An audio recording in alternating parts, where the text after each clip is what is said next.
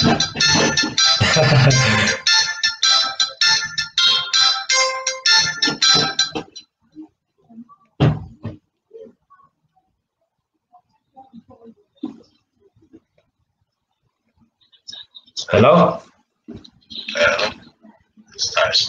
Yo! Alright. Oh, fuck, you know what? Yeah, no one's gonna be able to hear this, you know. But yeah, try and see if you can talk as loud as you can, yeah? Okay. Yeah, so what's the video about? Like, what is it about? They settle for mediocrity, basically. Yeah. Yeah. I think a lot of it is to do with, I think some people don't want to make as much money as they can. They're content in their situation that they're okay making like 20K a year, stay like that. And they're probably just going to stay like that for 30 years.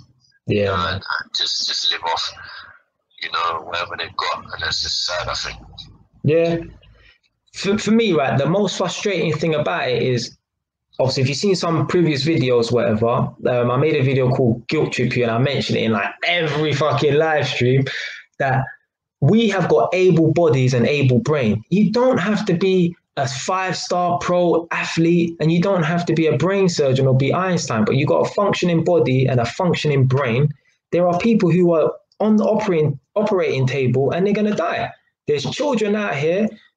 They you know, their home is Great Ormond Street Hospital. They got a hole in their heart, hole in their brain. Yeah, they can't function like normal people. There's man out here disabled, the legs are amputated and that. So I feel like it's a crime to just want to lead a normal life and not take any risks, because there's so many people out here who would love to be in our position.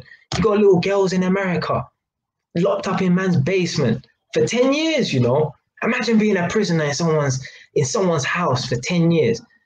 Not to mention being their sex slave as well. Like, it's deep, man. So for you to just want to live a mediocre life, right, that's a crime. Yeah? Without taking any risks, without, you know, making the best of yourself. And I feel like that's a crime, man. So that it frustrates me when people just settle for mediocrity and that, because there's so many people who love to be in our position, to take risks and that.